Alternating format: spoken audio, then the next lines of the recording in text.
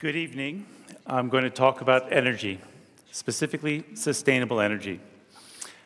Energy kind of matters a lot for everything we do in our daily lives. It fueled the transportation you use to get here. It powers your computers. It's actually what fires up your cell phones. The challenge is, what would we do here if we didn't have lights in this room? We would be able to do nothing. We are seriously getting the energy equation wrong. We're getting it very wrong. And we need to get it right. We need to get it very right given the challenges we face. Now, what do I mean when I say sustainable energy? For some, sustainable energy is all about climate change. For others, sustainable energy is all about how do I get access to the energy I need for the development of my country. Let's think about the climate angle. Just recently, 34 mayors of communities around Miami, Florida, gathered together to talk about the risks that they face with rising seas caused by climate change. There are 2.4 million people in those communities who live within a few feet of high tide. They estimate that there's $65 billion of property that's at risk of flooding in the next 15 years, not 2,100, in the next 15 years. Now, there are coastal communities and islands around the globe who face precisely that same risk. Now, there was an agreement reached in Paris on climate goals and objectives. We all know that. What you may not know is that 80% of the world's energy mix today is fossil-based. And under a climate change scenario that meets a 2-degree target, by 2050, fossil will still be at least 40% of the energy mix. The system that we have today is going to persist into the future. And whether we like it or not, fossil energy is going to be a significant share of that. We are not going to change this system unless we're prepared to fundamentally rethink it. But let's look over at the development side of the equation. There are 1.3 billion people in the world who do not have access to modern energy services today. Another billion have access, but it's not very good quality access. Their priority is not climate change. And we have to recognize that there are a lot of individuals and countries who depend on the fossil industry for their welfare, for their livelihood. Now, the United Nations agreed to a set of 17 Sustainable Development Goals. These cover health, education, pollution. Sustainable goal number 7 is all about energy. But I would argue that it's underpinning attainment of all of the development goals. The Zika virus, one of the recommendations for how to deal with it is to avoid mosquito bites by staying inside in air-conditioned spaces. And the minute you're talking air conditioning, you're talking energy. So I would describe energy as the golden thread through all of the Sustainable Development Goals. Now, the challenge we have is how do we integrate these two perspectives? How are we going to achieve those goals? Energy is at the heart of the matter. My proposition to you is that we need to move beyond the engineering culture that brought us to today, where energy is a series of commodities, and we've got to move to a services culture that will carry us into the future. Please note that I didn't say away from the engineering culture. I did say beyond the engineering culture. That's an important distinction for any engineers who are in the audience. Now, the telecoms industry is a perfect example of what I'm talking about. Before, we had a monopoly system where they would provide communications services through fixed landlines. Suddenly, we break up the monopolies and a lot of things change, and today we have ICT, information and communications technology, and it integrates audio-visual. It integrates communications. It integrates all of the data management that we might want. Well, it's time for energy to join that party. But it's up to the regulators and the policymakers to print those invitations, because right now it's not happening fast enough. Now, my father used to tell me when he was a young man in Alabama that his family did not have running water or electricity in their house. Wind the tape forward one generation to me, and you find my own kids on the couch texting their friends or ordering pizza on a smartphone app. Certainly not doing their chores. If I think about the progress that has been made in 1 century, I, for one, remain absolutely convinced that we can meet the challenges of climate change and sustainable development in an integrated way. Now, let me explore a bit with you that services concept. And I'm going to use the power industry, the electricity industry, as an example. But the thinking that I'm going to use can apply to all of the energy types.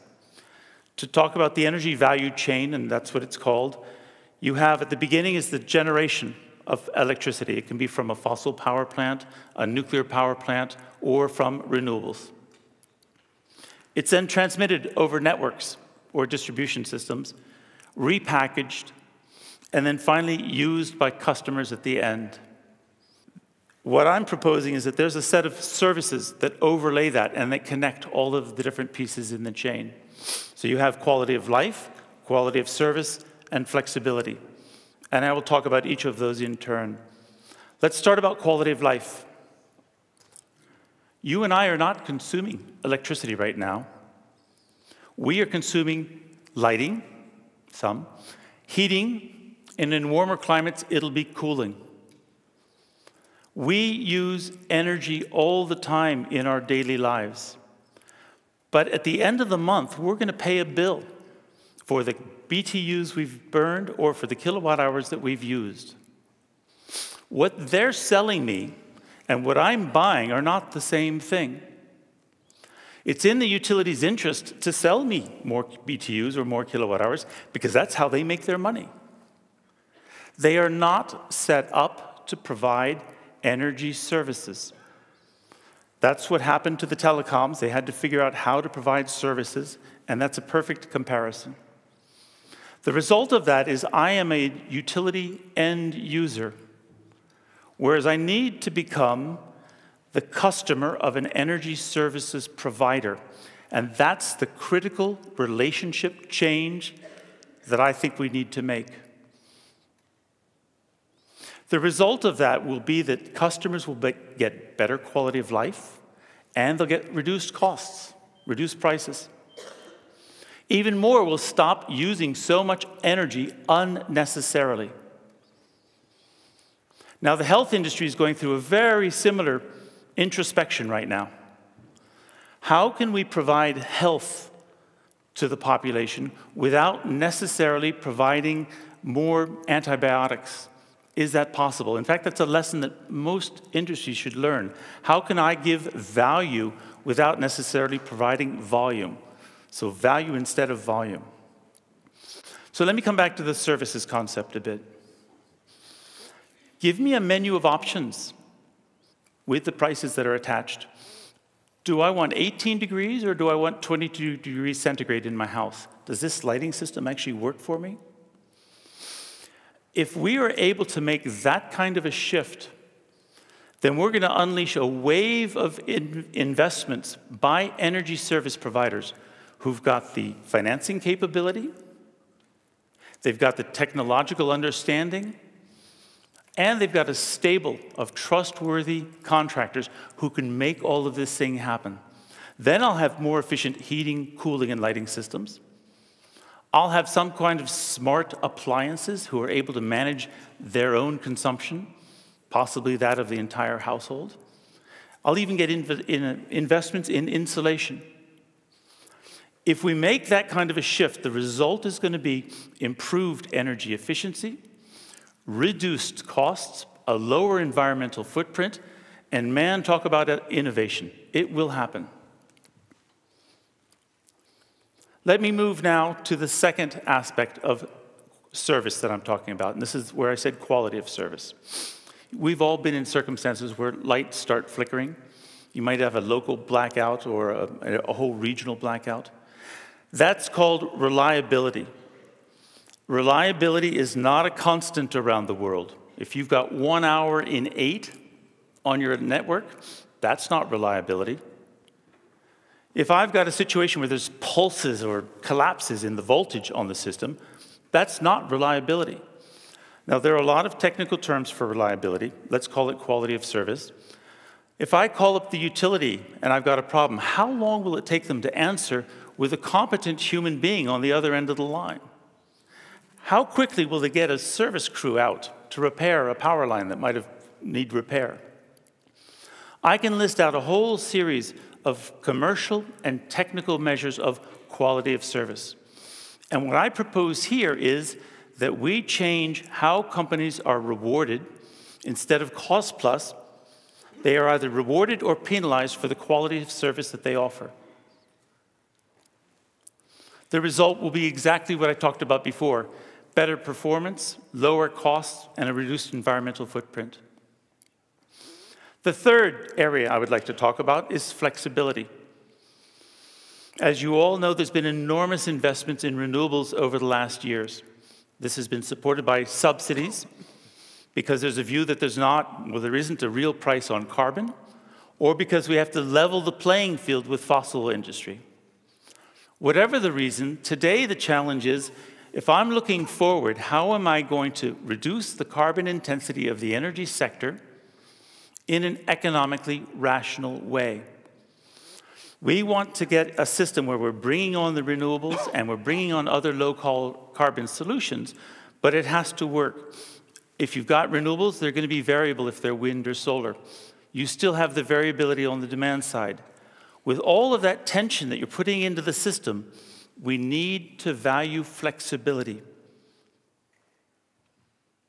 We need to have power generators and customers who can stop and start and provide the services that an integrated system requires if we want this game to work properly. So let me put that in technical terms. We need to have properly structured balancing markets that value and encourage investments in flexible units. And those balancing markets need to be on energy market boundary basis, not on the political boundaries that are drawn on a map. So I would like to conclude by saying, as I said at the outset, the energy equation today is not working. If we want to meet the goals of climate change and sustainable development, we're going to have to rethink the energy system. If we start by thinking of energy as a series of services instead of a series of commodities, we will be able to do it. We will be able to improve the system's efficiency. We will be able to reduce the intensity, the carbon intensity of the system, and we'll be able to improve its accessibility globally. When I think of the progress that has been made since a child in Alabama studied by candlelight, I am convinced that this can be done, but we've got to get out of our seats and make it happen. Thank you very much.